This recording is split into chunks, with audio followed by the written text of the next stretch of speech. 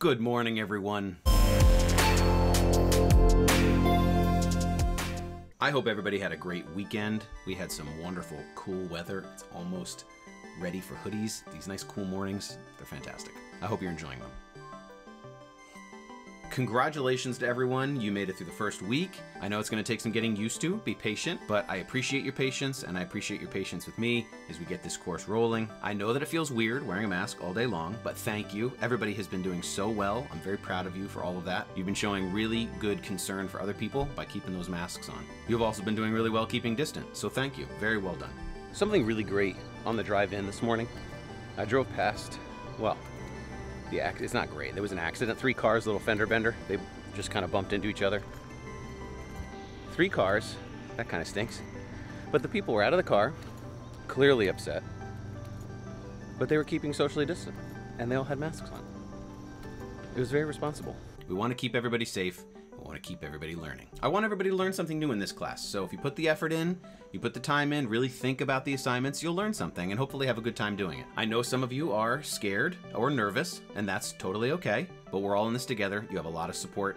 So please reach out if you're having a hard time with anything, but we're all here to support you. I've noticed through the summer that...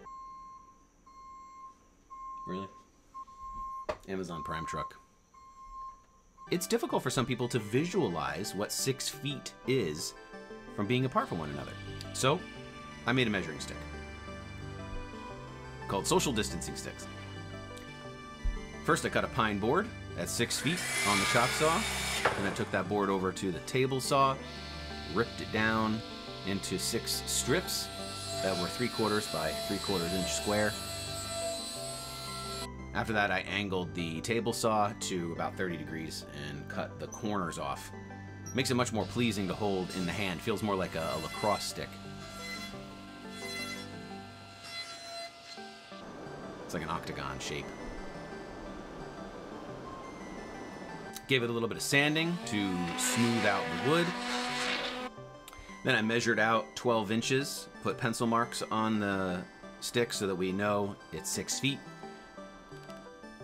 Wrapped around that line with tape so that I could take it into the spray booth and spray it down with maroon paint. I only have maroon paint in spray, so I couldn't brush it on, which is what I did with the white.